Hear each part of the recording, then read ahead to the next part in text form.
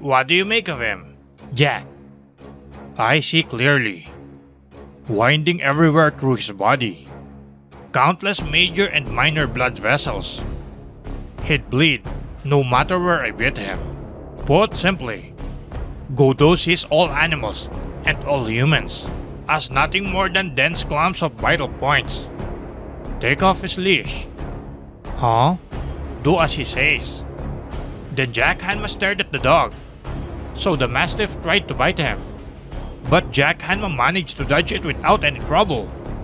Then following it up with a grapple by riding the gigantic dog on his back. He then said, Tokugawa-san. His neck arteries and vertebrae are right in front of me. Should I give them a bite? Ah, no. I have seen enough. Then the Mastiff falls to the ground